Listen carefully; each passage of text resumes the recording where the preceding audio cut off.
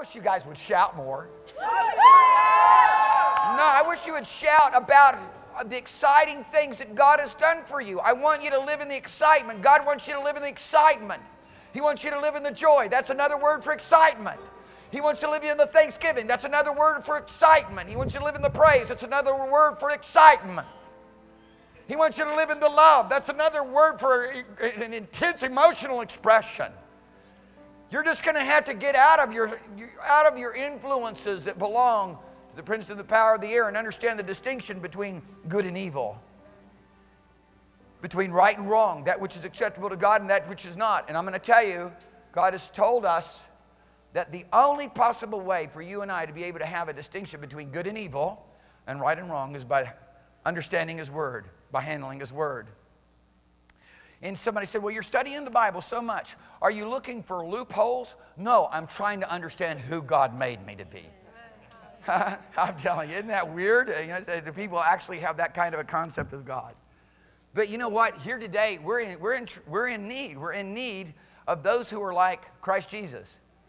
And you know, the Apostle Paul decided I could say James decided he was going to be like Jesus because Jesus empowered him. You remember Jesus said, can you drink of the cup that I drink of?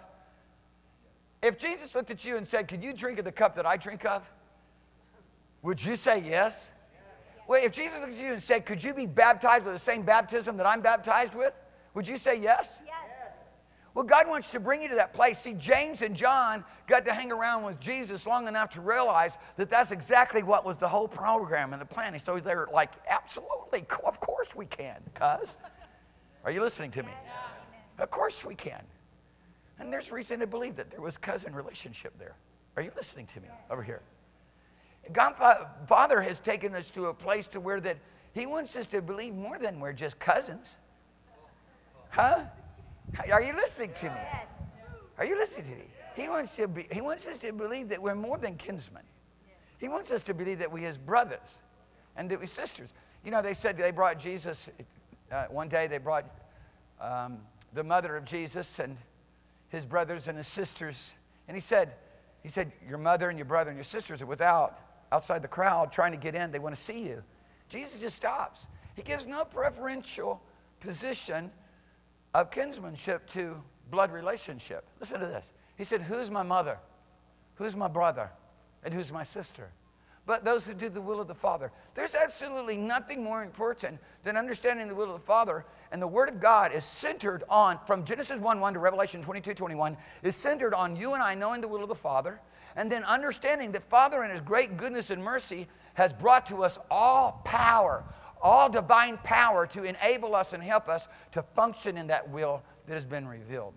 He's showed us, He's given to us over and over again. And you know, the plan of God is on almost everybody's lips. I would say everybody who has any form of, if you would, Christianity, from the Roman Catholics to the Pentecostals, and let's just put that as the spectrum, okay? They got this word on their lips. Father, your will be done. They without excuse. Father, your will be done in this earth as it is in heaven. See, they're without excuse. Now, what has happened is many people have stopped short of understanding what the will of God is, even though it starts right there in Matthew chapter 7 and verse 21, God declaring His will. It's there highlighted in 1 John 2 verse 17, God declaring His will. The world and the lust thereof shall pass away, but they that do the will of the Father will abide forever. Oh my goodness, and was that will of God the Father so outlined, so perfectly outlined in the first epistle of John? I know very few people on the planet who's ever memorized the first epistle of John. I know very few people. Very few people have memorized the first epistle of John, and it is absolutely far better than anything you had to memorize of Shakespeare. It is far better than anything you had to memorize of, you know, whatever particular vocation or academic discipline you're interested in. It is the supreme beauty and splendor of all that would reveal to us that which was hidden, that which was not known before, where God outlines His will. And if we will agree with His will, if we will agree with what He wants, we find ourselves living in authority and power and divine ability. There's very few people that I have met. I mean, in fact, I don't know of anyone, in all honesty, I don't know of anyone besides myself, and I'm not trying to bring anything that would be self-serving, but just to be an example. I know of no one except for me who has memorized the first epistle of John and the first epistle of Peter. And then I go on. I'm sure they're out there somewhere. I just haven't met them yet. But I'm looking at you here today, and I don't care what level of intelligence or IQ you believe you have. God the Holy Ghost has come to give you an ability that goes beyond all your teachers if you just believe Him. Amen. He'll heal your mind. I don't care how many drugs you had, how much alcohol. I don't care how you wasted your life. God will heal you. Hallelujah. He'll give you the ability. I don't care about your short-term memory issues. God will give you a long, extended memory. He'll bring all things into your remembrance. Hallelujah. Praise God. All you got to do is want. All you got to do is hunger. People need to start wanting, hungering, thirsting for the Word of God instead of Christian philosophy. Well, I don't agree with you, brother. Well, on what basis do you not agree with me? On what basis of the written Word of God do you not agree with me? And that's where everybody just kind of hushes. And they want to speak from the position of inference and the position of opinion. Listen, people, God's calling you, come live by the Word. Hallelujah. To walk in the Word, same thing as living by the Holy Ghost and walking in the Holy Spirit. Hallelujah. Because the Word and the Holy Ghost, they bear witness to one and the same thing. I'm going to talk to you about something radical here this morning if I haven't already. Hallelujah. And I pray that maybe just one person will hear me. Because if one person can hear me, we've got another one in the number. If two, that'd just be beyond my expectation. God's always willing to do that. Doesn't He move beyond our expectation? He does. He does. He does. He moves beyond all that we can think or ask. It does. That's expectation. I know that expectation can be personalized as a big part of faith. But God takes us to places and realms of faith and an adventure of discovering those things that He's made available to us that goes beyond anything that belongs to our experience. All of your judgment, listen to me, all of your judgment of how you conclude and how you interpret and how you hear is based on your experience. That's it. You're trying to draw off all that you've been through since you can remember, and even before you can remember, you were, when you were basically having a hard time balancing and you'd fall and hit your head on the coffee table. Those kinds of things are still there. That's your experiences. That this kind of continually was built upon that foundation and all that you learned in school and all the way that people have treated you and all the ideas of philosophical opinions that have been stuffed into your head because your mom and daddy thought it was so important for you to get a good education. Listen to the silence. Listen to the silence. Because I'm going to tell you right now, our education system was not designed by the Father. And if it were, it would produce His fruits. But I'm going to tell you right now, our education produces a totally different kind of fruit. So if you don't understand, you can just back calculate. You can do reverse engineering on that equation. And you can discover exactly where you stand. But Father wants to take us into a place and help us to understand something that goes beyond our experience so that we're not always hearing and reasoning and thinking and believing based upon what happened to us yesterday or last year. And usually that's going to be a whole bunch of failure and a whole bunch of sense of rejection and a whole bunch of ideas that are totally false with respect to who God has made us and given us the ability to be. See, 2 Peter, forgive me, in chapter 1, the Lord told us in chapter 1, verse 3, He said, according to His divine power, He gave us everything we need. He's fully resourced us with His life and with His godliness. So don't tell me about how you need this or that or the other thing, because then you're looking to another Jesus, another hope, another cross, another means of salvation. Don't tell me about it. I don't want to hear it. I want nothing to do with it. I'm going to bring you to the cross of Calvary. I'm going to bring you to the only place of change. I'm going to bring you to an empty tomb. I'm going to bring you to a resurrected Jesus who's seated at the right hand of the Father, who's enthroned with all majesty and power above all principality and power and might and dominion. I'm going to bring you to a place where the Holy Ghost can take you and baptize you after that you've been born of Him. Baptize you in His glory and His power and say, this is where you find the overcoming power that overcomes. This is where you'll understand the conquering power that conquered the world. This is the faith. This is the faith. People want to make the faith of Jesus Christ about something that they could, as it were, contrast between, and let me use this term loosely because there is no such thing, a Hindu faith, a Jewish faith, a Muslim faith, this kind of faith. There is no such thing as a Hindu faith, a Jewish faith, a Muslim faith. There's only one faith, a Buddhist faith. There's only one faith. It's something that belongs to God and God alone. You can't come steal a word from the Word of God and use it for your own purposes and it be right. Faith does not exist outside the Word of God and is not supplied outside of the cross of Christ and the resurrection of Jesus Christ and the supply of the Holy Ghost.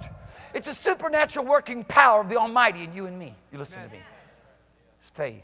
It's one faith, one Father, one God. Just one. Hallelujah. I was with a Muslim the other day. He said, oh yeah, we serve and worship the same God. I said, well, that's amazing to me. I didn't know you guys worship Jesus. Because people have so diluted. They'll say Christ, they'll say Father, they'll say Lord. But let's get down to reality. Let's get down to the name that is above every name. Yeah. Let's get down to the sonship qualification of authority and power, as many as believe upon His name. Yeah. The name of Jesus is highly exalted. Yeah. Suddenly everybody starts backing up, going, oh, I guess we don't serve the same God. Oh, did you forget that Jesus Christ is God? Hallelujah. Did you forget that He is God, that He is Lord, that He is Almighty, that He is the everlasting Father, the Prince of Peace?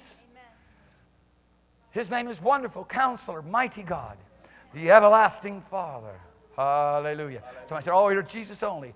Oh, I'm only in Jesus, but I'm going to tell you, I got the Father and the Holy Ghost too. Are you listening to me? I got the Father. Hallelujah. He that has the Son has the Father also. Amen.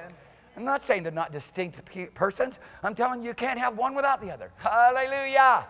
I'm telling you, they're equally God. Hallelujah. It just says a miracle that God became flesh. He became flesh. And forever will have a human resurrected body. Because He loves us so much, and I'm sorry that you can't understand that love, but God wants you to understand it. And it's going to begin where you feel offended and rejected and abused and mistreated, and yet you go ahead and lay down your life for the brethren and you don't break covenant. And if that's too much for you, we got a tape. You can listen to it over and over again. It's on YouTube until you get it. Amen. But this is where it all starts. Somebody said, what is it going to be like on that day? Here's what it's going to be like.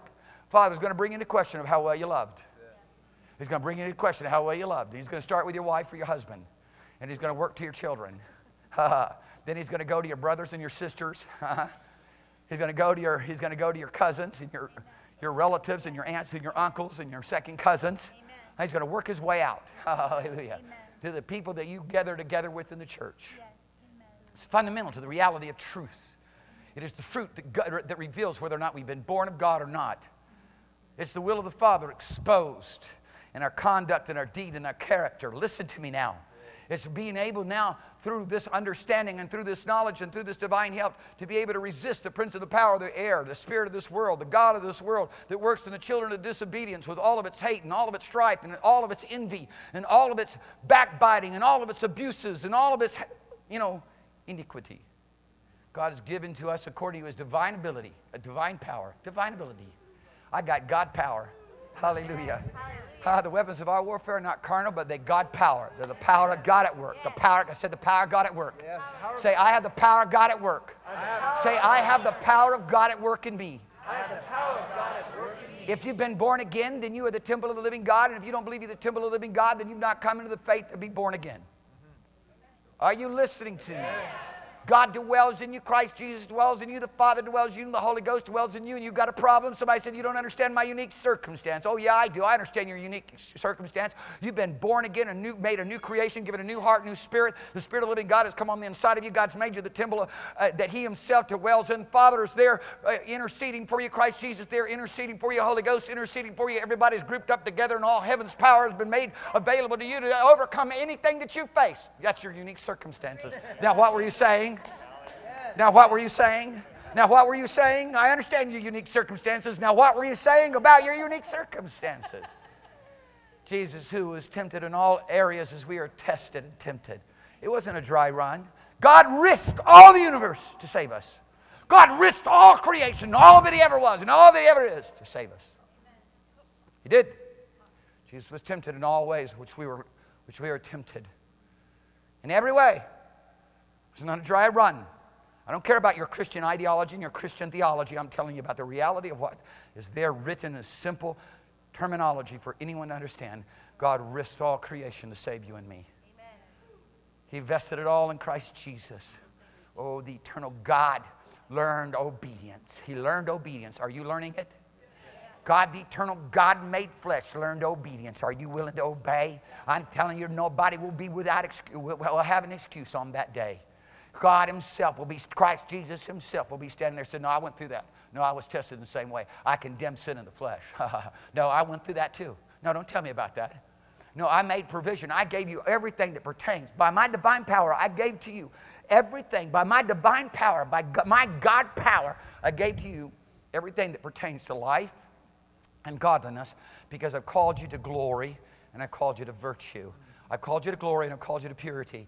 Listen to me. Many people have not had the spiritual wisdom and insight come to them yet to understand how glorious it is to live in purity and holiness. It is a beautiful realm, because everything that is imposed upon us by the God of this world tells us that the opposite's where the fun's at, that the opposite's where the good time is, the opposite is where all the excitement is going down, that the opposite is where the life is, when in reality it's the death. Listen to me. Oh, God has called us to glory and purity, expressed in the model of Christ Jesus. People talking about, oh, I'm looking for another model of revival. We need a new model of revival. No, I don't want another model. I want the model Christ Jesus. I want the model Pentecost, the model Pentecost. Hallelujah. I want you to understand that God's looking to raise up deliverers right now in the United States of America. I tell you, right now we are experiencing a Western society spring, a Western spring. Yeah. You can see it in the UK. You can see it throughout all the Western civilization, the Greco-Roman Empire, and its consequence that we now exist in today in the Western world. It's happening right here in the United States of America, just like it happened in Egypt, just like it happened, I can go, Tunisia, just like it happened in other places in the Middle East when we talked about a Middle Eastern spring. It's happening. It's happening. I got off the airplane here in San Diego last night, and there stood a policeman with an AR-15. 15, forgive me. Machine gun. I see that in Nepal. I see that in Kashmir. I see that in Egypt. I see that in third world countries ruled by dictators under a police state. Has no place in the United States of America. I am insulted by it. I'm insulted by it. This a nation that was born for the purposes of the kingdom of God, to take the message of salvation to the darkest regions of the world. God gave us the torch, as it were. I'm telling you right now, I'm not standing for it. And God's looking for some people who won't stand for it, whom he can raise up to be deliverers. Only Christ Jesus, only the church can make America great again. People go and try to put their faith in some kind of a president. Our whole governmental system was not even created like that. It's not even created to exist like that. It is not even created to work. It was never believed or imagined that it would work in such a mindset. Not on a governmental level, nor on a spiritual level. Are you listening to me? God's going to raise up some deliverers. Hallelujah. He's going to raise up some deliverers, because some people aren't going to trust in guns. They're going to trust in the sword of the Spirit. Some people are not going to trust in government to protect them. They're going to get down on their knees and pray, and through prayer they're going to understand divine protection. When God is with you, I feel sorry for your enemies. Hallelujah. When God is with you, hallelujah, I feel sorry for your enemies. Somebody said, oh, what about a nuclear bomb? What about this? What about China and Russia having military exercises for the past 10 years? Oh, they got a military that just causes, it dwarfs the United States military. What holds them back? The power of God, because there's still people on their knees crying out for revival in the United States of America. Oh, God, do it once again. Hey, listen, I know for a fact that we crossed the line of decision back in 2010. I understand this in God. I understand this. But can God come and deliver a demon-possessed nation overrun with immorality? Absolutely. How is he going to do it? Through deliverers. People just like Jesus, who buy into his life, hallelujah, and his ministry, hallelujah, who become heirs of God and join inheritors with Christ Jesus. Understand that every time you look at the definition of sonship in the Bible, beginning with John chapter 1, verse 14, looking at sonship in the Bible, then going on to Romans chapter 8, verses 14 through 17, which defines sonship in the Bible. Then going on to Galatians chapter 4, verses 3 through 7, that defines sonship in the Bible. If you can't keep up, you can praise God for a YouTube. But you better get this, because if you let it go, if you let it slip, you're missing out on the greatest vocation, the greatest opportunity, the greatest calling, the greatest privilege that you could ever possibly imagine would be extended to you. People sit and listen to the Word of God like it's some kind of philosophical religious ideology invented by men. No, it's the Word of God that is a power unto salvation, and if you believe it, you can rise up and begin to do what God has told you could do and be what He's told you could be. This is not no motivational speaking. This is to tell you to get moving in the faith and start taking a hold of what God has given. This is the means of His salvation. The church is His vehicle. Jesus went away. Hallelujah. And it's only found in the midst of His church. Hallelujah. Jesus went away, exalted at the right hand of the Father, is far above all principality, power, might, and dominion, every name that is named, not only in this world, but also in the world to come. So make sure you talk too fast. No, I'm not. I'm not. I'm talking for everybody who can hear by the Spirit. And you got words that you can understand and discern. Listen to me. Listen to me. God's talking to you. Father wants to change everything about your life, but you got to believe what He said. Because you can't walk with Him unless you agree with Him. And He's not going to agree with you, and He's not going to compromise, because compromise does not belong to the kingdom of God. Compromise is purely demonic. Agreement belongs to the kingdom of God. God's not looking for compromise. He's not looking to meet you halfway. You got to come all the way. And He came all the way for you and me. He became the sin offering so that you and I could be made the righteousness of God in Him. You listening to me? Yes. Huh? Compromise is the devil's game. All he gets you is just to give in just a little bit, just compromise a little bit, and he'll take over the whole thing. Preachers running around talking about how husbands and wife ought to compromise. No, woman, you need to submit to your husband who rules over you. And man, you need to submit to Christ Jesus who rules over you. And if your headship ain't right, then her headship isn't going to be right, and nobody's right, so get it right. Are you listening to me? We're going to compromise. A little bit of you and a little bit of me. Oh yeah, I just now slapped feminism. I just stomped that demon called feminism right in the throat. Are you listening to me? I just stomped him. I stomped him. And he has more influence in people's lives today in our society than folks know. Yeah. Your mind will play tricks on you. The way you make decisions, you will not be able to understand. It's convoluted with everything that you bought into and heard that you didn't have a resistance for. The only power and the only shield and the only resistance is the Word of God and the faith that's in Christ Jesus. You're listening to me. Yeah. I'm telling you the truth. I'm delivering to you the Word of God right out of heaven. I'm giving you the armor of the Holy Ghost. Hallelujah. Father's Word is a defense for us. It is a shield. Hallelujah. Hallelujah. Hallelujah. Thy Word, O God. Hallelujah. Is forever settled in heaven. Just agree with them, and it'll work out great. Husbands and wives, if they would obey God's order, I'm telling you right now, there would be no divorce. Because we don't obey God's order, there's all kinds of divorce right, left, and center. If God's people would just begin to obey His Word, there would not be, you won't be finding yourself overcome with sin and darkness. Hallelujah. You wouldn't. It's just the places where you compromise, you're not willing to obey. So just understand, we're without excuse. He's given us everything that we need. Open your Bibles with me real quickly to Obadiah. Obadiah is the smallest of all the prophets. It is the smallest book in the Bible. And the impact of it is huge. It is tremendous. And I know it's difficult to find. First one there wins the prize. Amen. Praise God. Hallelujah. I'm just going to thumb through the pages here and believe in Jesus' name that I also happen to stumble upon it. Obadiah. Obadiah, where be ya? It's one of those things, you know. Can somebody tell me what page it's on? Obadiah chapter 1, verse 21. Obadiah. There's so much prophetic understanding of what's going to happen in the last days. And if you don't understand that, I'm not going to teach on it out of Obadiah, but it's revealed in Obadiah. Obadiah prophesies many of the same things that Jeremiah prophesied, many of the same things that Isaiah prophesied. He does it in a very condensed way. He does it in a very symbolic way in many ways, and a parable as well. But there's a very important verse of Scripture that I want to highlight to you, verse 21. Before I hit verse 21, I want to just spring off of verse 17. So look at verse 17. Right here it says, Of course, if I wasn't a Jonah, it would read better. But upon Mount Zion shall be deliverance. Huh? And there shall be holiness, hallelujah. And the house of Jacob shall possess their possessions. You know, people will say, well, you know, there's application to what's going to happen in the millennial reign.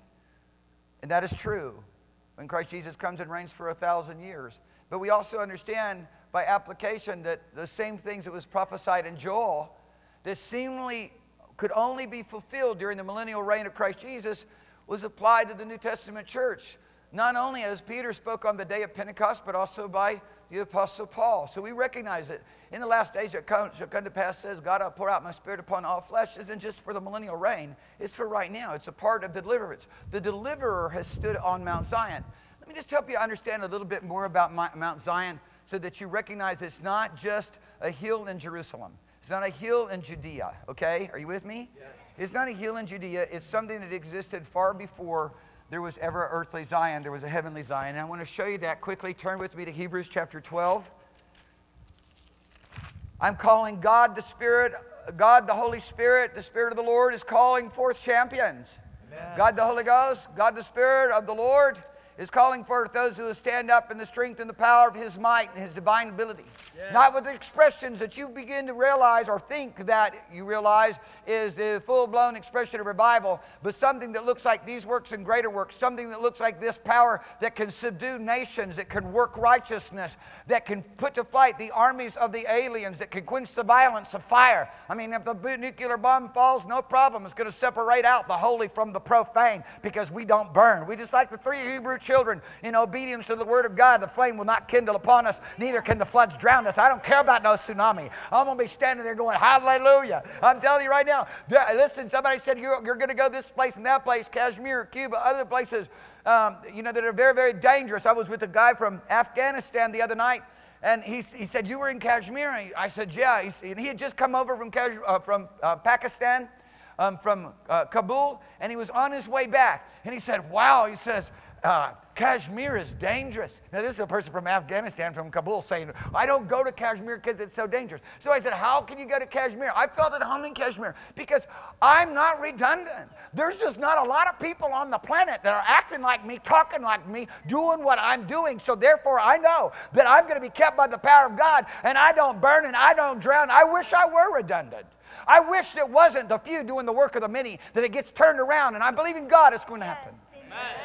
I hate doing all the work and people standing around encouraging me. Oh, I praise God for you. I pray God gave you the strength of 10 oxen, brother. You know, give me a break. Why don't you throw in over here? I do. You know, listen to me. Hey, listen to me. If you're not going to work, go into the house.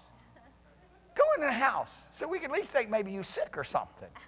Quit posing like you standing out here being a part of. Get busy. God's calling for champions. People that won't believe in themselves, but will believe in God who's in them. Who'll begin to believe not in the human factor, but in the God factor. Not in the human condition, but in the divine position. God created a new race and a new family when He brought forth Jesus Christ. Whew. And He made of two one new man, making peace through His cross. Hallelujah. Hallelujah. Of all mankind, hallelujah, He brought forth one new race. It's true. God's looking for deliverers to be raised up. God's looking for champions. Huh? The other day we were in the airport, and some things were going down in the airport. I said, listen, this isn't freedom.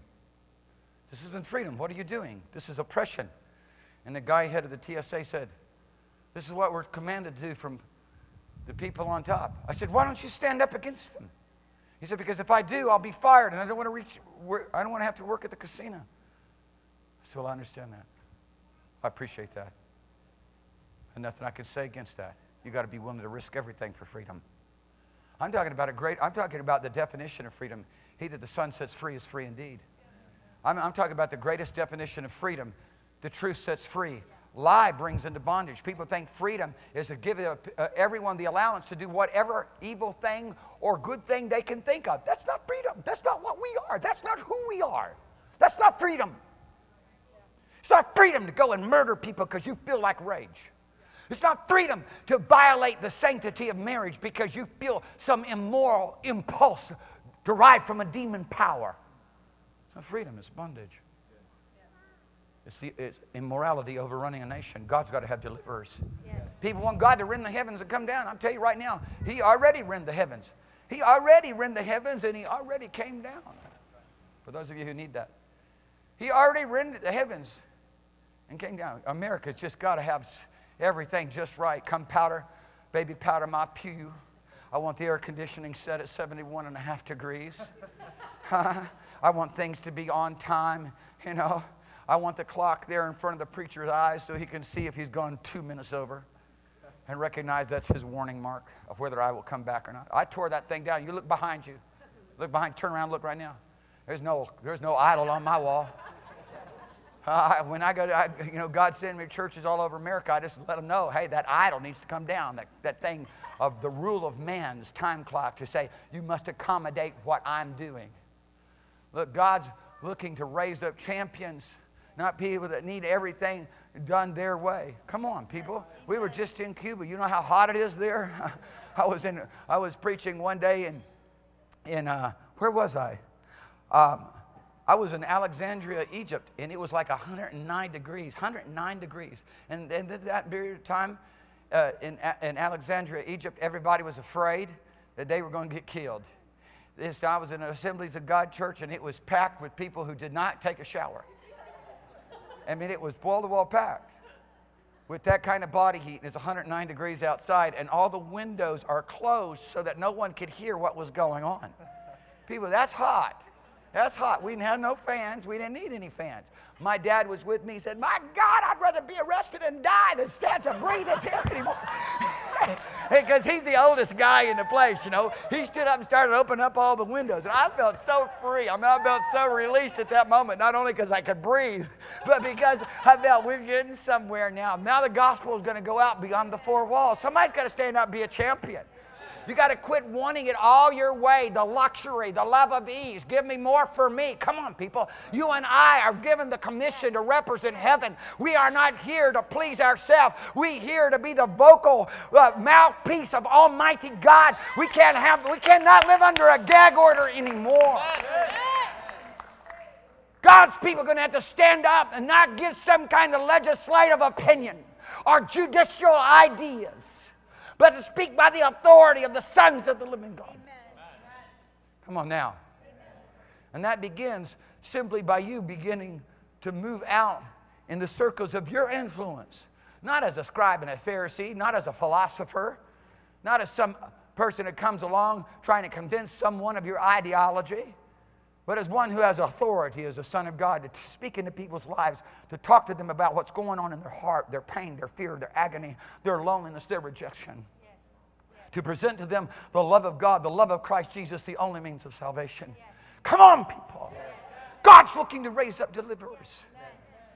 God's looking to raise up on Mount Zion deliverers. And so look with me in Hebrews chapter 12, because I want you to understand. Hold your finger on Obadiah. It's so hard to find the first place. Hebrews chapter 12. Don't lose it. Don't have to go through that again. Hebrews chapter 12. That was painful, huh? Hebrews chapter 12, verse 23. Are you there? Yeah. The scripture reads this. Forgive me, verse 22. He says, but you are come unto Mount Zion. See the contrast between what happened under the law during the time that Moses came, having seen the glory of God and sent by the Father to bring forth the covenant, in contrast to Jesus Christ and the church right now. He says, right now, listen, right now, God has told us that we're in a heavenly realm. We're in heavenly places, that we're seated together in a heavenly place. I hear all these philosophical ideas, but the creed of what God described to us and what He delivered to us is that I am crucified with Christ. I am buried with Him by baptism into His death. I am raised up together with Him. I'm alive together with Him. And I'm seated in the heavenly realm together with Him. People, it's time we believe God's Word. Somebody said, oh, that's positional. Get out of your philosophy. I had two preachers on the phone with me the other day, and they were asking me about a particular subject. And so we were talking through, and I was giving them verses of Scripture, and then someone started giving me anecdotals. I said, you will now pull me over into Christian philosophy? And every one of them got a revelation right there. They go, wow, Pastor, wow, you're right. I'm going to try to explain God and what He does based upon my human experience and observation. Come on, people. Get out of your anecdotals and get over into the truth. This isn't fact. This is truth. Truth is superior to fact. Hallelujah. Huh? Fact says you got $10 in your bank account. The truth says God shall supply all your needs according to His riches and glory. What you going to believe? Should I run? Should I take you through the drill? I know this may be very hard and difficult for some people to sit through. Because this challenges everything about your paradigm. It challenges everything about how you move, how you act. It's once again, as I was saying, by the Spirit of the Lord about a week ago, people stand at the crossroads of decision, and they make a decision of whether they're going to do what God's called them to do based upon how much money they have or based upon what God has said in His Word. You cannot serve mammon, you cannot serve money, you cannot serve your material ability and serve God at the same time. You will love one and hate the other. You better get your eyes single and your whole being will be full of light, and God will have a champion in you. Amen. God's word will not return unto void. His word that goes forth out of my mouth shall not return unto Him void. Hallelujah. I know what the Scripture says. My word which goes forth out of my mouth shall not return unto me void, but shall accomplish those things which I have intended. But when I speak His word, then His word that goes forth out of my mouth, hallelujah, shall not return unto Him void. Hallelujah. Come on, people. It's about time we get into heirship and join heirship. It's about time we get into the family. It's about time we start being the church that God has called us to be, to have both the life and ministry of Jesus Christ. That's the champion. That's the deliverers that He raises up. No, hold up. I'm getting ahead of myself again, trying to hurry so that I can keep your attention for more than 5 minutes. As you've been trained by the media, quit watching television because it's full of every demonic suggestion and every stronghold that's going to cause you to doubt what God said. And people run around saying, why can't I? Why do I have so much doubt, so much unbelief? Because you're feeding yourself with so much poison and so many demonic suggestions.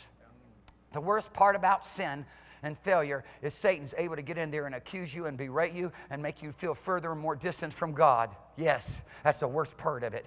It's the worst part of it. Man, you come over here and you lay hold upon this wonderful divine grace that has been given to you. You'll get built up in the faith, boldness, insight, wisdom, understanding will take a hold of you. You will know that God speaks through your mouth and everything He says is going to come to pass. Amen.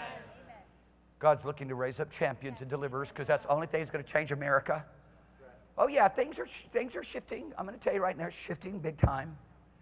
But Father is going to allow it. God is going to do it yet once again. Amen. Yet strengthen me yet one more time, oh God.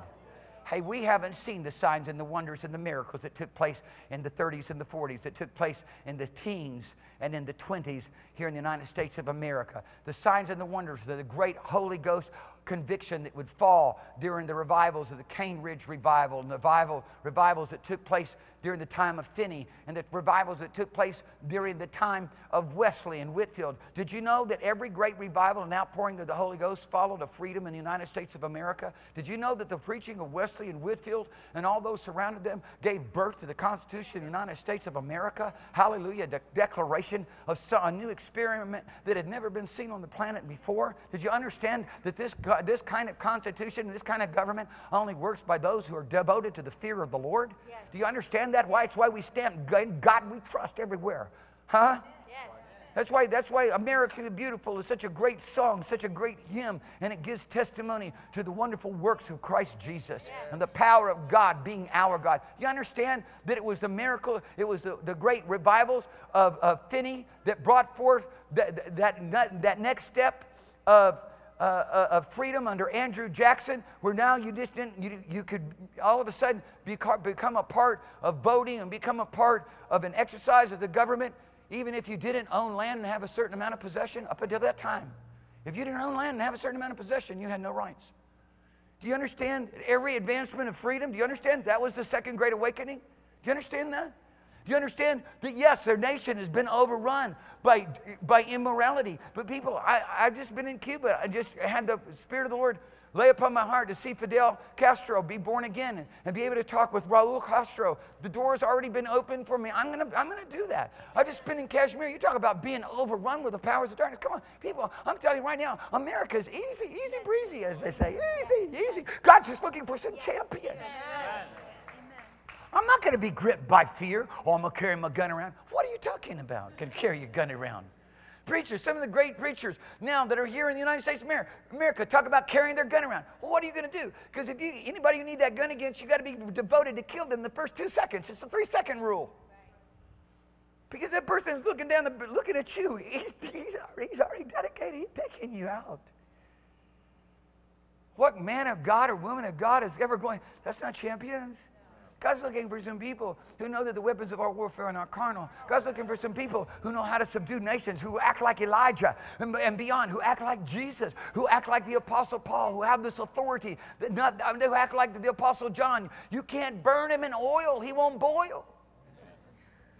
You can't exile him on the island where there's nothing there. He won't starve. He's kept by the power of God through faith unto salvation, ready to be revealed. I'm ready to be revealed. I'm ready to be manifested as a son of God. All right, God's looking for champions. The Lord says that we've come to Zion. Verse 22. But we've come to Zion, the city of the living God. Have you come to Zion, the city of the living God? This is what the church is. I know you think that it's something that belongs to a public opinion of a religious persuasion, but it is the very living power and foundation of Almighty God, the very personification of Christ Jesus in the earth today. And the body itself is only expressed by the gifts of the Spirit. Paul only talked about the church being the body of Christ in the context of the expression of the manifestation of the Holy Ghost that functions in each one of us. Otherwise, there's no expression of the diverse membership of the body of Christ. Go read 1 Corinthians chapter 12 again. Understand, God's people are going to have to be valiant for good, valiant for righteousness, valiant to do the word of the Lord instead of the opposite. Go read Jeremiah. God's people become valiant to do just the opposite. They become valiant for their own causes, valiant to do wickedness, valiant to do evil. And their rulers and their shepherds and their leaders taught them how to commit fornication. Same thing going on in the church today. You look, if you just start reading 1st and 2nd Kings and 1st and 2nd Chronicles. 1st and 2nd Kings really focuses on the northern tribes of Israel. And 1st and 2nd Chronicles focuses on the southern tribes of Israel. And you can see what their shepherds did to them. And you can see it repeated in the midst of his church. God to give you understanding. And you'll see where the downfall came when the sons of Judah married in to the daughters of Jezebel. The son of Jehoshaphat married Ahab and Jezebel's daughter. And then his son that ruled married the daughter of Omri, who was also a wicked king in Israel. And their mothers taught them to do wickedness and to teach all of Israel to commit fornication as they worshiped the queen of heaven, the mother of harlots. And it goes on. And you see the repetition of it in the church. God's looking for some champions. We've come into Zion. That's where we're at right now. You may think you're just sitting there listening to some preacher talk to you these things that maybe some of you have never heard before. I tell you right now, you in the holy place. You stand in the midst of the presence of Christ Jesus, the King of Kings and the Lord of Lords, the Almighty God. You stand in something so sacred to Father that He's made it something almost on another level of the holies of holies. True? Which He rent the veil that separated us as a representation of the very body and person of Jesus Christ, which is what communion is all about. That you stepped into the holies of holies by the broken body. You're eating the flesh of the rent veil that separated man from the holies of holies. And now we've come into the holies of holies, and even more radical than that, the holies of holies has come into us. For Father dwells in us, and Father doesn't dwell outside the holies of holies. Are you listening to me? Holiness is defined by the person and presence of God, where He is separated from all other things, and the Almighty, holy, holy, holy God dwells in me. I mean, the angels look on it, and they're so filled with excitement and so filled with, let me give it this word, adrenaline. They're so filled with the overwhelming presence of Almighty God that they build their face and scream night and day, holy, holy, holy. Night and day, they do not rest. They do not rest. Holy, holy, holy. It's so full of excitement you can't rest. You ever been so full of excitement you can't rest? Because that big event's coming down tomorrow? Huh? Are you listening to me? Can you imagine? Can you imagine what your eyes can see? Can you imagine? I know you've had a taste of joy, but it goes far beyond that. There is a realm of joy that you cannot even begin to consider unless you've tasted the joy that comes from His salvation. Come on, people. There's a realm of love that we've barely scratched the surface of. Come on, there is a place of divine power and authority, a place of goodness, a place of salvation, a place of heaven, mantles, the glory of God that has been made available that we've not even really explored. If science was a reflection of the exploration and discovery of the church, we would still be in what would be classically called the Stone Age, living as cavemen, and had not invented the wheel yet. Are you listening to me? Come on, it's time to explore and discover the depths and the heights and the breadths and the glory and the vastness of the immutable, unchangeable, eternal, and almighty God. He's made the door for us, Christ Jesus. He's opened it. He says, come on in. God's looking for deliverers. You got to get rid of your distractions. God's looking for deliverers. So what? You build a business. You become successful. So what? You got to build a bank account. You have a retirement plan. You're too old to enjoy it. What are you going to do with that cruise anyways? Because there's nothing but lust and iniquity on the thing. Huh? Are you listening to me? There's nothing but filth and demonic stuff everywhere you got out there to go spend your money you worked all your life to save up now that you're 78 years old.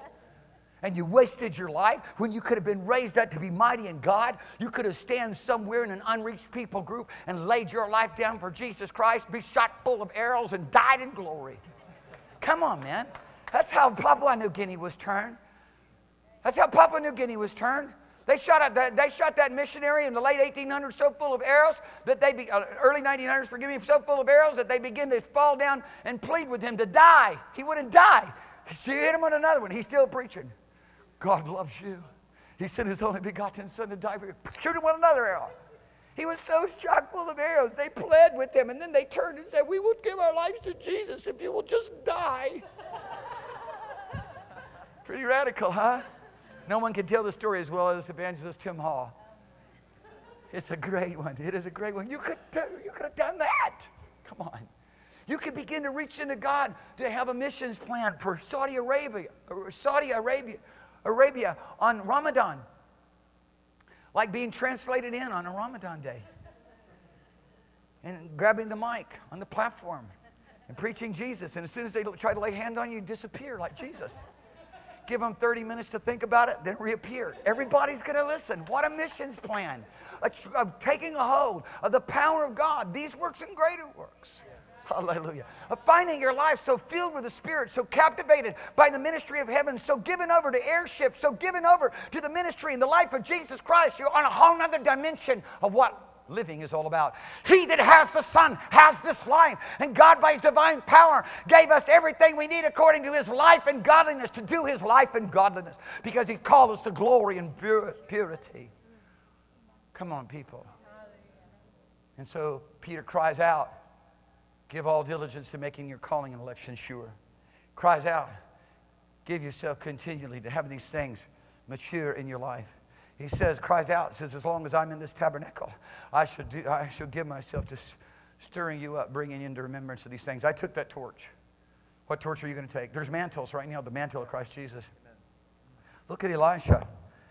He was a wealthy man, a man of talent and skill and provision, a man who would be viewed as a leader in his community, an upstanding businessman.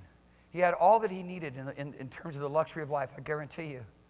But the mantle of Elijah was so much more precious to him than all that he had. He plowed with 12 yoke of oxen. He was plowing with one. He had 11 others plowing. He had contracts to fulfill. He had business opportunities that he had negotiated. He had it all planned out. He was a man of means and ability. When the mantle came, he chose that above all other things. He said, just give me time to make one big barbecue. I'm taking all 12 yoke of oxen. We're taking the plow and all of my instruments of business, and we're going to put it upon the altar, and we're going to offer it up as a fire unto the living God, and we're going to have a sacrifice and a celebration, because I'm going into the ministry now to be the yes man for Elijah, to be the guy who washes his hands, who pours water on the hands of the prophet. A mighty man to a slave man. Come on, people. God's looking for some folks that he can raise up to be champions. And you've got to come to understand that before honor, there's humility, that there's a place of lowliness and meekness. You and I have got to come to observe. We've had false models. Everybody talking about a wealth that doesn't come from God, something that they lavish upon themselves for their own interests, and there's no divine advancement of the purposes of God and the will of the Father. It's time to get up and I say rewrite it. Just erase all that you've been hearing and go ahead and listen to what has been written, what has been laid down. And follow the model of Christ Jesus. He says, come and learn of me. I'm meek and lowly. Understand that Mount Zion is speaking of that heavenly realm, is speaking of the church. I'm going to try to wrap this up. And I said, I did not lie. I said, try to wrap this up. I'm not under my own inspiration here. I belong to another. If you got a problem, blame him. And he will deal with you. Mercifully, and tenderly. But he will deal with you. But ye are coming to Mount Zion, and to the city of the living God, the heavenly Jerusalem, to an innumerable company of angels, to the general assembly and church of the firstborn.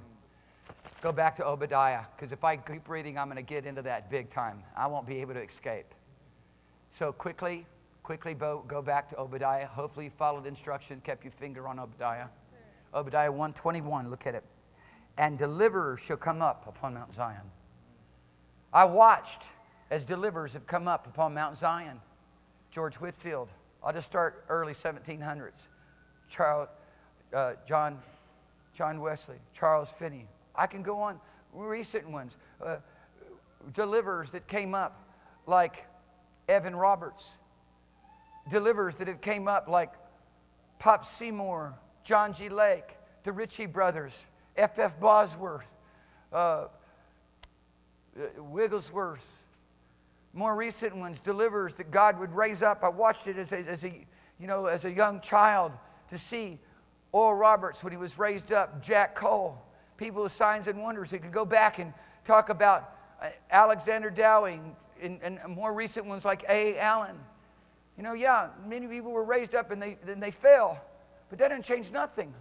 God's going to raise up people who aren't going to fall and stumble in iniquity and bring shame and reproach to the cross of Jesus Christ. He's going to raise the Father's looking for people that are resilient, who are valiant to do good, who know how to stand in the strength of the Lord and the power of His might. Will you be willing to be trained? Because God's not going to just snatch you up and use you when you've not even able to overcome some little basic lust of the flesh and lust of the eye. Because I'm going to tell you, the devil's going to come at you so much stronger. I love hearing the one who organized the Assemblies of God, P.C. Nelson, the great organizer of the Assemblies of God, when the Assemblies of God was on fire in the fires of the Holy Ghost. He talked about being in the meeting with Alexander Dowie, and there was a woman there. She had such a huge tumor. It was like a second head, and the tumor now had grown down into her mouth and was going into her throat and beginning to choke her. So demonic, eh? So demonic. Somebody said that's just some natural consequence of physiological chemistry and biochemistry gone awry. No, it's demonic. And he said, P.C. Nelson said as a witness, and we're talking about a man of upstanding integrity. He's the one who started Southwestern University of Assembly of God. Everything that was academic, everything that was organized as Assembly of God, it was P.C. Nelson who organized that. He was a man of impeccable integrity. He said, I sat there and I watched as Alexander Dowie just reached over, took the tumor in his hand, peeled it off of the woman, and there was nothing but fresh skin and flesh there. Just peeled it, just reached over under the authority of God, just peeled it off of her. It's time to see people step over into a realm of divine authority where there is a deliverer in Zion, and associated with it is holiness. Yeah. Dear people, I understand the anointing and the display of the power of God is directly proportional to a consecration, to His ways, to His place of living, to His habitation, which is called holiness. Come on now. I tell you right now, I don't care what kind of fun you have in the lust of the world, the lust of the flesh, and the lust of the eye. It's far more enjoyable, far more fun, and far more exciting to be over in this place called the Holy Spirit, over the holies of holies, over in this realm called heavenly, over in this place called communion with the holy God, having an innumerable company of angels surrounding you, and Christ Jesus living, dwelling on the inside of you, and being Lord and King over you. Come on now. Come on now. Having eyes full of adultery, they could not cease from sin. That's Peter's declaration of the coming apostasy. 2 Peter chapter 3, having eyes full of adultery. Never in time have we seen that scripture come so close to be fulfilled as we see a world community developed around the internet. And God's people who have no discretion to be able to say no to what their eyes are going to behold and what they're going to set before them. They have no discipline, no basic human discipline to recognize what's wrong and what's right, and they have no part of it. Come on, people, God wants to make you valiant. He wants to raise up champions in this hour, at this time. People who are valiant to do righteousness, valiant to do good, valiant to do the will of the Father, valiant to stand for the kingdom of God.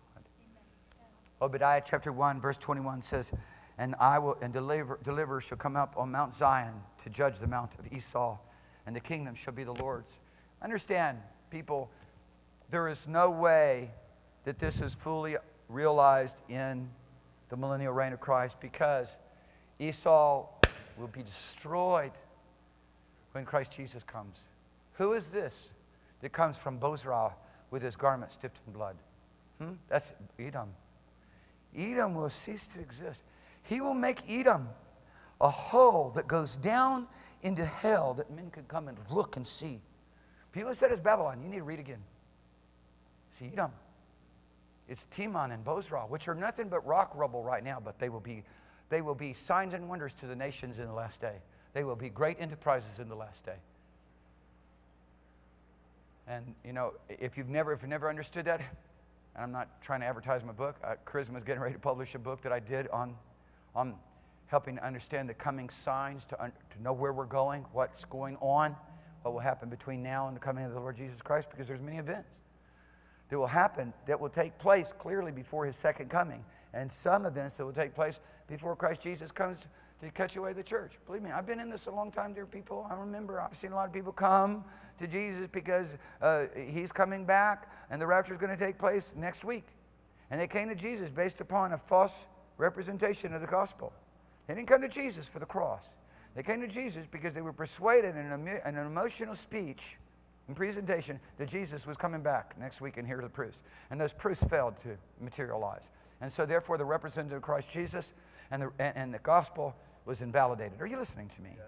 Because it's true. That's the 70s. If we wrote a paragraph about the 70s, that would be it. Many people that are in the 70s that came across are New Age leaders right now. Hindus. I could go on and on. Many great men of God that I knew. People anointed of God. People that wrote great songs. I was in those meetings. I was in those meetings in the 60s. I was there. My dad's a revivalist. I was there. I was in those meetings. I was in the Jesus revival. I was there. I understand the anointing and the presence and the feel of Holy Ghost conviction. I can feel it again. I feel it again. I feel the same movings of what we felt in the 60s. I feel it's happening. Things that I was there as a little guy on the back end of the great wave of what we call the healing revival of the 40s and the 50s. I was there. I sat with Oral Roberts one time, and he was a pretty old man. He was probably about 84 at the time. I said, Oral, you know, I was there in your meetings in Bluefield, West Virginia. His eyes got really big. He said, wow, those were mighty meetings. Those were the great signs and wonders of God. Because they were. The Bluefield, West Virginia meetings, I was privileged to be there and watch miracles that you cannot even imagine. Don't tell me about what everybody said about Oral Roberts. Hearsay is not fact. Believe it or not. Are you listening to me? Huh? Gut impressions is not evidence. Are you listening to me? Oh. Come on, people. God has raised up saviors. He's raised up deliverers. He's looking for saviors, deliverers in this age that will stand in the life and ministry of Jesus, the deliverer. Hallelujah. Paul was willing to be that. He said, I went from Jerusalem to Illyricum. There's no difference between you and the Apostle Paul. The only difference is he was willing to give it all. It's it. If there's any difference, it's it. It's it. There is the same encounter available for you and me today. Father tests and tries us, and he has the right to, and sees the decisions that we're going to make when we're at those crossroads, deciding whether we're going to obey money or God. He's there looking at us and deciding how he can use us and what he's going to do to develop us when we're there in the secret of our lives and we make choices to come under the impressions and under the domination of demon spirits and the suggestion of fallen angels. He's there, searching us, trying us, saying, who will be valiant to do that which is righteous? Who will be valiant to take a hold of all the power and the authority? God has not limited us. The prophets of old, the great prophets of old, that so many people want to be like, they wanted to be like us. They looked and saw our day and said, oh, I would love to be in that day where they are given a new spirit and given a new heart and made one with Almighty God and baptized in the Holy Ghost and fire, and all God's authority and power is poured out upon them, and we spend our inheritance for that which cannot profit. You think about it. Materialism. A house to live in. Clothes to wear. Cars to drive. Money in the bank. A reputation among men. I'm not saying you can't make money for the kingdom, but it better off be going in the kingdom. And if it goes to your lust and your pleasure and your ease, shame on you. Don't say it's God. Don't write God in it. Because come on now. If that truth that is in you be lie, how great is that truth? How great is that lie? If that light which is in you be darkness, how great is that darkness? Mm-hmm. Yes. It's time we quit excusing ourselves and self-justifying when God has brought us into a covenant and given us His righteousness, but we must obey His word. Let the word of God, the light of His word, shine upon our lives. Let His word and the light of His word be the evaluation of whether we right or whether we wrong. Quit self-justifying. Quit trying to play make-believe and pretend and compare yourself among one another and say, well, he or she did this or did that. I guess I can do it too. Instead of looking at the model, Christ Jesus, because you and I are called to come and follow Him and to walk in His footsteps. You and I are called to come and be baptized with the baptism that He's baptized with. You and I are called to be His disciples, to imitate God. It's time. Have you been imitating God lately? Are you listening to me? That's a pretty radical word there in Ephesians chapter 5, verse 1, is beloved children, imitate God. Hallelujah. I better be careful. I'm about to start the third sermon right now. Hallelujah. God's looking for champions who will respond to the call. God's looking for those who know how to function in the word of knowledge. And the word of wisdom, who know how to work signs and wonders and miracles, who know how to love righteousness and hate iniquity, who desire holiness and purity and give all diligence to cause it, seeing those things be perfected in their life, who love His presence, His manifest glory, who want to be in heaven and not in hell, who want to walk with Him in righteousness and not walk in their own way. God's looking for a people who will be valiant to do that which is right. Would you stand with me? God's looking for a people. God's looking for a people. God's looking for people. I tell you, dear people, if there's ever a time that I want to see God use me in the United States of America, it's right now. I praise God for the doors that are opening. I just had a 5,000 square foot tent given to me. Hallelujah. A friend of mine, a Signs and Wonders miracle friend of mine, we've been friends since 14 years old. He died of a massive heart attack at the beginning of the year. He had just brought a 5,000 square foot, brand new 5,000 square foot tent. His wife said there's no person on earth that he'd rather have this tent go to than you. Hallelujah. I said, I'm coming to pick it up. I got to find somebody to volunteer to go get it. Because I don't want to pay a crazy cost for somebody else to get it. Who knows where they'll probably get lost with it anyways. Besides that, I'm looking for some people to sow into the kingdom. Huh? Why let the wicked do the work of the righteous anyways? Huh? Come on, people. You don't need to make yourself wealthy. God stored up the wealth of the wicked to give it to the righteous. Father does it all by miracle, not by the arm of flesh or human ability, but by signs and wonders and demonstration of His power. If you're there speaking the gospel, speaking the word of life, and riches and wealth comes, and God adds it to you, and that's going right into the kingdom of God, then you can be certain it's the wealth that God gives. If it's not that way, then it's not His. If the wealth that God gives is causing you to need that much more of those who sow forth the covenant and the covenant's established through, then you can be certain that it's what God gives. If the wealth that you have is causing more distraction, thrusting you through with many darts and afflictions and temptation, you can understand that that's the wealth that the arm of flesh gives. God said, cursed is the man who trusts in the arm of flesh. He said, blessed are those who trust in the Lord and make Him the sole object of his trust. Understand, this is the whole principle. Adam failed. Abraham succeeded. Jesus personified trusting God. He's called you and I into a supernatural, miraculous realm of trusting Him. Come on, people. God's looking for champions. America needs champions. Otherwise, it ain't going to be long. And you're going to see the streets filled with AR-15s on every policeman because it becomes a police state and a martial law condition. Then what are you going to do? Putin's afraid of the church. Putin is afraid of the church. He created an anti-terrorism law that looks like it's going to levy such a persecution against the church in Russia again. It's true. The list goes on. And they all are part of the disinformation that goes on in the United States of America on both sides of the aisle that makes the establishment and some elite minority the cause of everybody's problems and creates the uproar and the strife between races. Because that's in the, people, that's in the rule book of overthrowing a nation. It's in the rule books. And God's church is blind, cannot see, and plays into the propaganda. The only remedy is deliverers. I watched the Lord. God raised up Jimmy Swaggart. Nobody could do what Jimmy did. No one. He went into Russia when Russia was closed. He went to China when China was closed. You name it, he went there. He was valiant in God. There was a place he was overthrown by and fell in iniquity. As soon as he went out, God raised up Benny Hinn. And Benny was valiant in the anointing. People say, well, I know this and I know that. You don't know anything. You haven't been there, man.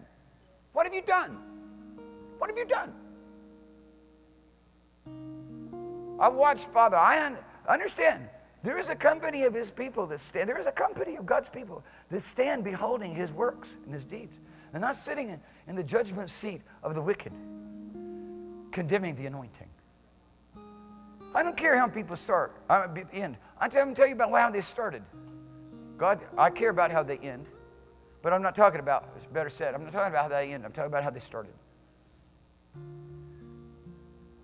You don't think Father has to suffer the reproach and hurt over that? But he's raising up men and women right now, I believe this with all of my heart, who will stand in his glory and execute his will with great demonstration of power and signs and wonders and miracles that Apostle Paul did, and greater. As a model Christian. Paul's just a model Christian of one who follows Jesus. That's it. Because even as God separated him to reveal his Son in him, he separated you and me to reveal his Son, Christ Jesus. That we no longer live. It's Christ who lives. I no longer live. But it's Christ Jesus who lives. This is who he's supposed to be. Hid away in him as a branch in the vine, bearing forth fruit.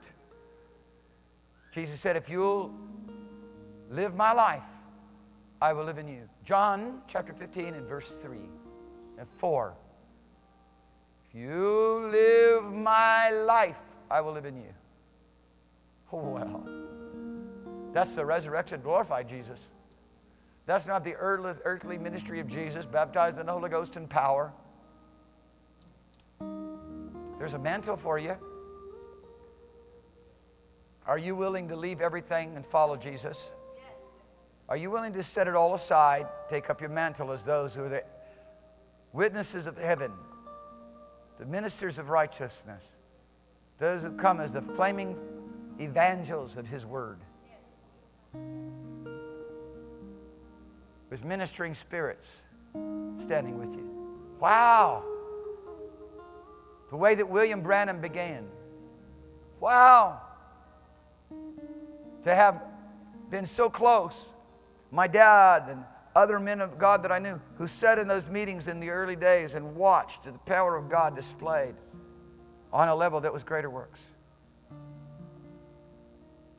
To see the majority, some said even up to upwards of 90% of everybody who was sick and diseased, no matter what they were, from paraplegics to people born blind, healed in the meetings.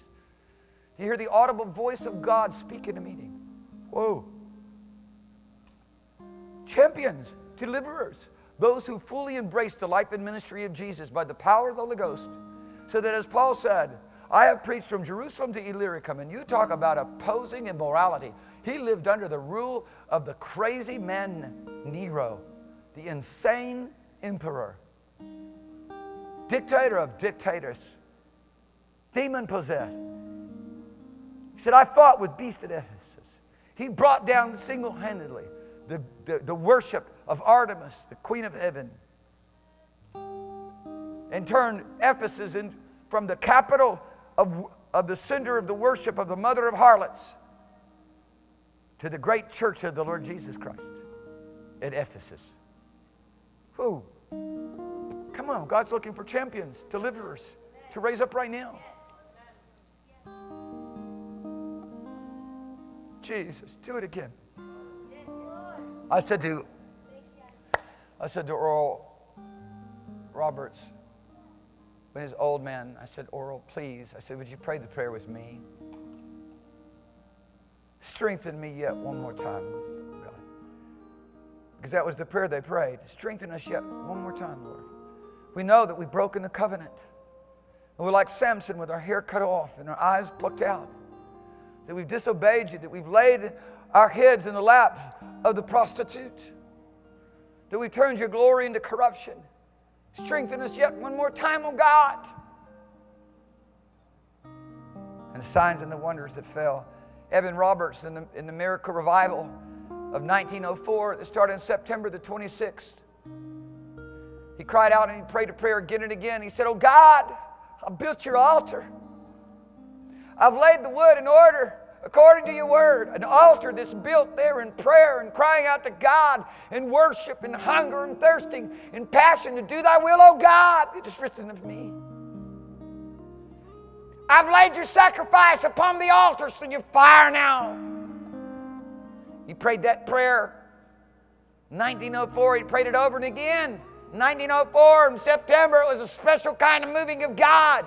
Father had tried and brought forth to man as gold tried in the fire, as silver tried in earthen vessels 7 times.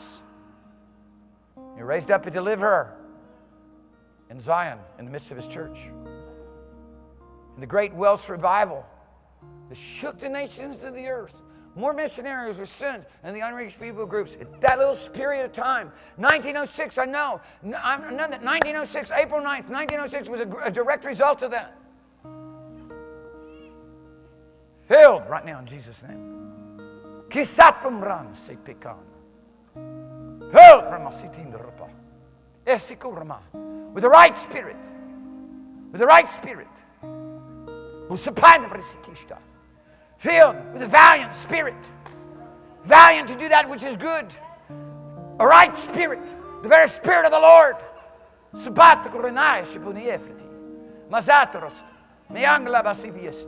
Miambra Basusiro, Marasa de la Mokia, Manandalere, Malandala de Aprost, Malandala de Basifi. Father has everything that you need here today. If you've never turned your heart and your life over to the King of Kings, turn your heart over to the kingdom of God, I'm telling you, you should surely perish. The kingdom of God alone will endure forever, and Christ Jesus is the King of Kings, and there's no way into it but a changed heart and a changed nature. All you have to do is begin to recognize who God is and understand what He's purposed for man to be, what He's purposed for you to be, and recognize that you can never be it on your own. You must call upon the name of the Lord Jesus Christ, and Father's called you and chosen you and ordained you, and He's got a deliverer right now to deliver you. There's a deliverer to deliver you right now. God's not going to spoil you. He's going to discipline you. You listen to me. If you went back and read Hebrews chapter 12, you'll find that a lot of that's written to disobedient children. He said He'll discipline you. He'll scourge every son. Flog them. That's what He says. If you're disobedient, God's going to pursue you with everything He can. But what does it look like to be an obedient son? This is my beloved Son in whom I'm well pleased. I know how to get into that. Let me tell you how to get into that. Get into Jesus. God's calling you. If you're here in this place today, you're watching me right now on the web, you're watching me by YouTube, Christ Jesus is calling you. I break off every mind-blinding spirit, every stronghold of Satan, everything that would lie and deceive you. I destroy it or render it powerless right now, that your eyes may be open. God, the Holy Ghost, comes to you right now. He poured out a spirit upon all flesh, and that includes you right now. All you have to do is respond with your will, and He will be there to make you everything that He's purposed you to be, that He's called you to be, and it looks like Jesus. I understand You don't have to make believe it. You don't have to wonder what it looks like. People searching out the will of God. I'm telling you, the will of God has been revealed. It is written of me to do thy will, O God. I come in the volume of the book to do thy will, O God. Father has called you and I to live our lives in Christ Jesus and not in another. Not in our own. If you lose your life, you may have his. That's the context. If you lose your life, you may have his. You hang on to your life, you will lose what you have. If you take that gift that God has given you to do the works of Jesus, and you hide it in the earth, that which you have shall be taken from you and given to another. Understand, the warning's there. Many are called, but few are chosen. Understand it.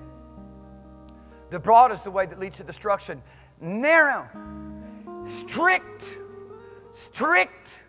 no compromises, no theorizing, no ideologies. It's strict. It's the Word of God and His Word alone, His way and His way alone. And few there be that find it. Let us not believe that the days of Noah should be a testimony of these days wherein only 8 souls were saved.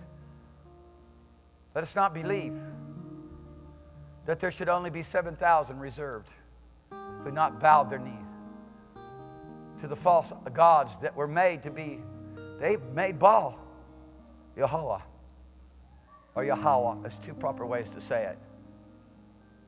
They made Baal to be Yahweh, which is the most ancient way to pronounce his name. And Asherah, his prostitute, to be his consort. And called him Yahweh and said that this is who we worship. Oh yeah. And it's a testimony against us today. Christ Jesus and what He's declared Himself to be and what He's revealed Himself to be, both as He is manifested in the body, as He's manifested and revealed in His Word, is strict, it's narrow, it's strict. And God's calling you into heaven. He's not calling you to hardship. He's not calling you into hell. He's not calling you into the suffering. He's calling you to glory. He's calling you into something that is so foreign to the world that the world cannot know it. It is so opposite of the world that is separated entirely and completely, even as He Himself is. And He's inviting us to come out from among them, be separate, so He may be revealed and manifested to be our God, and that we be manifested to be His people. God's called you and I to stand up, to rise up. Today, now. I'm not going to walk in to glory. And everybody looking at me like, man, you don't even understand the opportunities that you had. And you did nothing. I can hear Elijah. Father, let me in right now. Let me in. Let me in. Throw me in. I don't know that Paul could even have the right to say that because, he died. He's gone. But Elijah, he's been alive there for over, 2,700 years.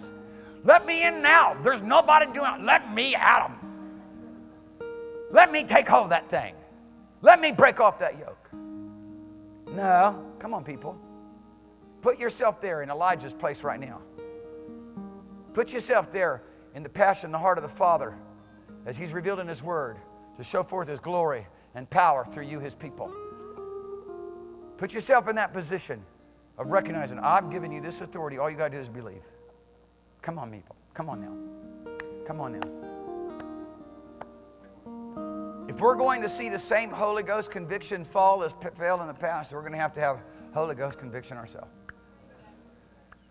We don't have Holy Ghost. If we can sit there and watch all of the filth that's coming right out of hell and produced by those demon-possessed producers, and we can find some kind of an association and affection towards it, dear people, forget about it. You have no Holy Ghost conviction, and you'll never communicate it.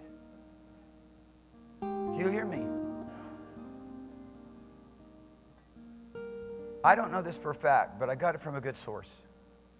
The house that Wigglesworth, this Smith Wigglesworth lived in, where he would not allow even a newspaper in his house because it was consecrated to the Lord. He didn't want anything secular. It's all God's. People say, that's law. Well, look at signs and wonders and miracles. Look at the manifestation of Jesus while you're crying law. While you're crying foul, look at the right. Satan so hates the anointing. He so hates the anointing that his house right now, you talk about something so conflicted, owned by Muslims, but they sell alcohol out of it. So it's like a little alcoholic store for Muslims. They're not supposed to be drinking alcohol. But you know what? It's just the hypocrisy of religion.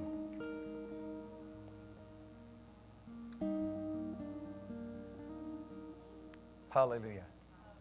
How many of you enjoy a wrong spirit? Huh?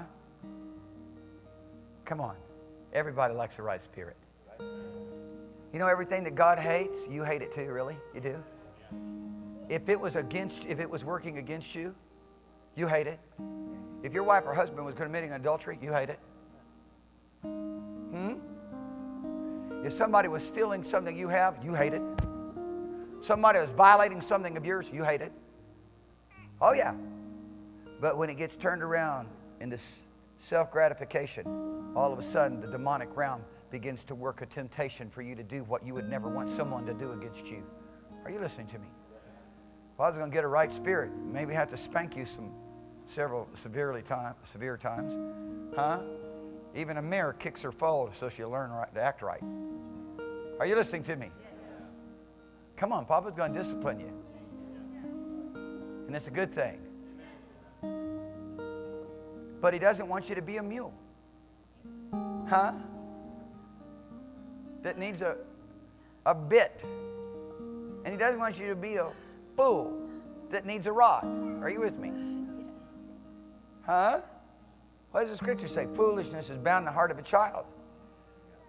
Well, the Old Testament said in wisdom, rod drives it far from it. Well, I'll tell you something, I got something better. The rod still works. Hey, quit bossing your mom around. For heaven's sakes. I got something that takes care of this. A new heart and a new spirit. Holy Ghost. The anointing. Come on, people. Don't deal with things after the flesh. Deal with everything from your children to your finances, to every part of your life. After that, which God has provided by the Holy Ghost. Father's calling you. Those who've never turned your life over to Jesus, those of you who have. He's calling you to a place trusting Him alone. Come on now. Just lift your hands towards heaven.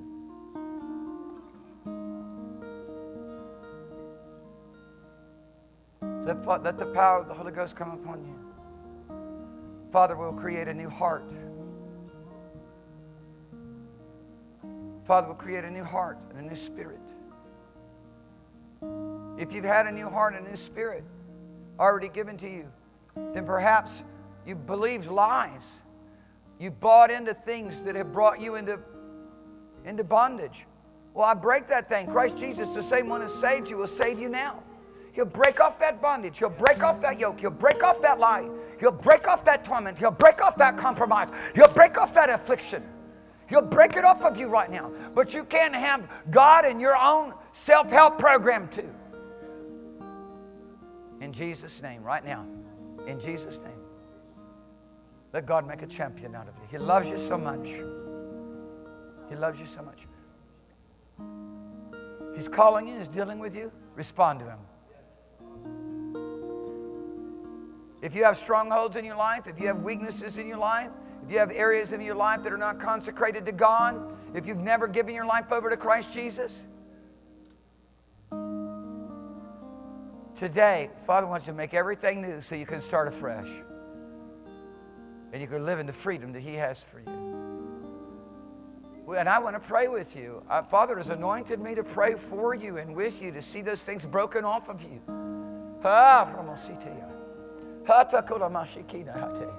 Hallelujah. If there's doubt and unbelief oppressing you, today, right now, that yoke can be broken. God wants to break it. Okay, you listen to me. Here's what the Lord says. There are those of you that are standing here right now, and you're facing the same challenges and in the same kind of situation and circumstance that you were in a year ago, 2 years ago, 3 years ago, 4 years ago, and nothing's changed. He wants to change it, and you have to recognize it hasn't changed because you've not allowed Him to change it. You've held on. You've held on. Today, you release. Release those things that you've held on to. Release those things that you've held on to. Come right now. You know I'm talking to you. Come right now. Come right now. I'm not looking at people. There's no condemnation here. I'm talking to people. You know exactly what I'm saying. You come now. You know exactly what I'm saying is true for you. But I don't want you to just come. I don't want you to just come with the same commitment of the past. It's now. You're going to release it to God. You're going to stop trusting in you and trusting in God. You're going to quit trying to manipulate your situation.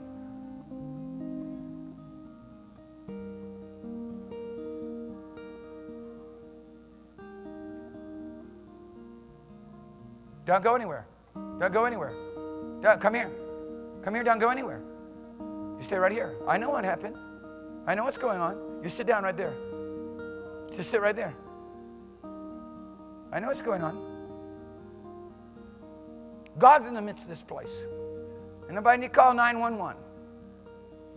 Wherever Jesus is, everything's going to be uncloaked. It's going to be revealed. It's going to be laid out. These are the days where you're going to quit playing games on God. I'm telling you right now. These are sacred moments. This is the moment of contest. This is the moment of those who follow God and those who do not. These are the moments of contest. This is the moment of decision for a nation and for a people and for lost cultures. A lost culture.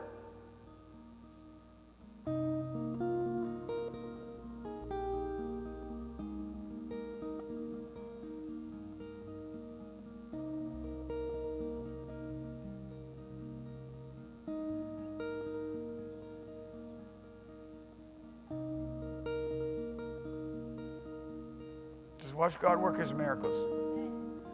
Men try to rush in, try to be the hand that steadies the art. Men try to rush in to think that their expertise and their talents and their wisdom can change the matter. No, God's in the midst of us. It's about time you believe. It's about time you get yourself to where you risk your life to find out how real God is. God's more real than anybody in this place has ever believed. And He wants to make Himself known. Papa wants to make Himself known. You want to back off and let Him move in. You got to take your hand off and let God's hand take hold of you.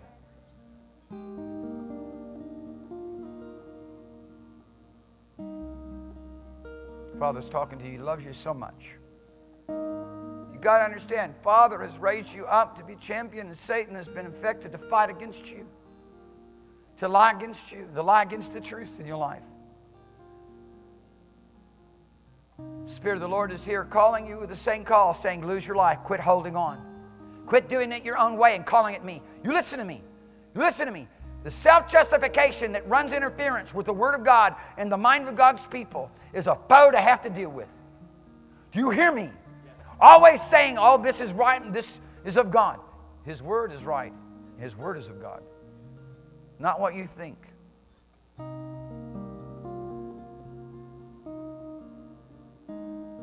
Father wants to bring you to a place where everything that you hold dear, you can thrust into His care, even as Abraham did Ishmael.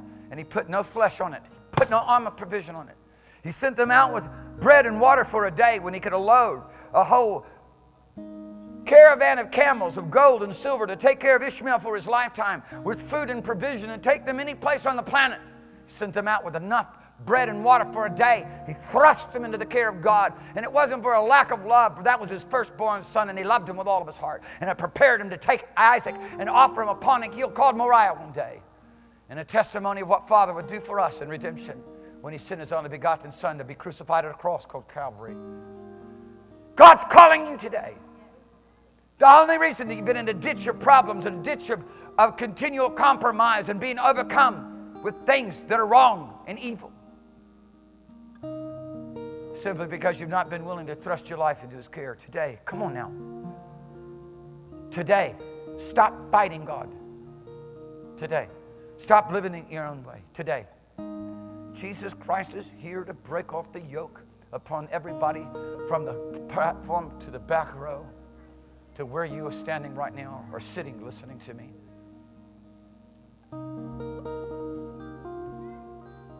Let's let the great salvation in Christ Jesus be made manifest in our lives. Today, decide that you're going to let the great power of that which only the cross of Calvary and the resurrection of Jesus Christ can produce in the life of a person. And you're going to be a witness to it, to all the world around you. You're going to recognize that you're not going to bring shame to them and compromise and show something that is a false witness. Today is a new day. Today is a new day. Today is a new day. Today the yoke is broken.